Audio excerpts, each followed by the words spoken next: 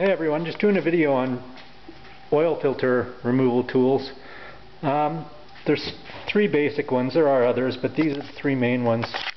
There's the band type, which fits over the filter, and when you turn it, the band tightens on it, and it fits a variety of filters. You can get different size ones of these. And it also, the handle rotates on the thing, so you can get it at different angles. Very handy. These are the most common things. Most people have these if you're going to do an oil change. I'd recommend these. The second time are oil filter pliers. These are great. They're adjustable just like your sliding pliers.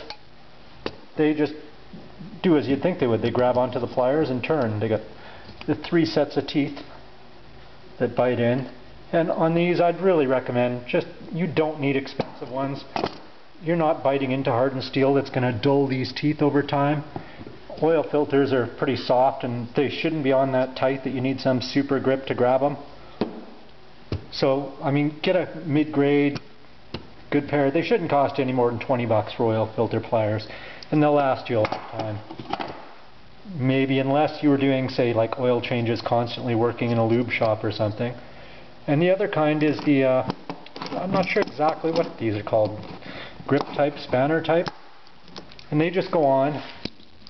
You can put a ratchet on there, and as you turn it, it tightens and spins the filter off. You reverse it, and they go the other way, and you can use it for putting a filter on too. So it has a 1/2 inch opening in there, and it's also a hex head, so you could use a ratcheting wrench or a regular wrench.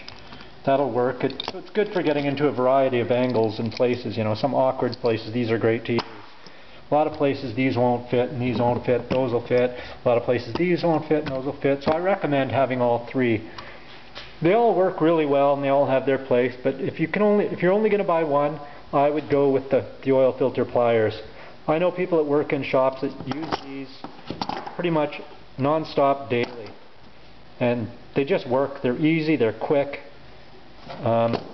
These have been the standard for a long time, but again, they work. There's nothing wrong with them.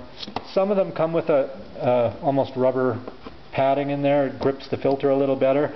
Those are great. If you can get those, do. But if not, these will work too. And these shouldn't cost you more than 20 bucks. These 10 to 20 bucks, 10 to 40 bucks maybe, depending. Again, you don't need super high quality. You're just grabbing an oil filter. You're not wrenching off a bolt. And they work good. So I do recommend all three, being as they're inexpensive. If you're doing a lot of oil changes, or if you have multiple vehicles to maintain, it wouldn't hurt. And you can get these in different sizes. They expand quite large, and that's the largest size it'll do, which covers this filter.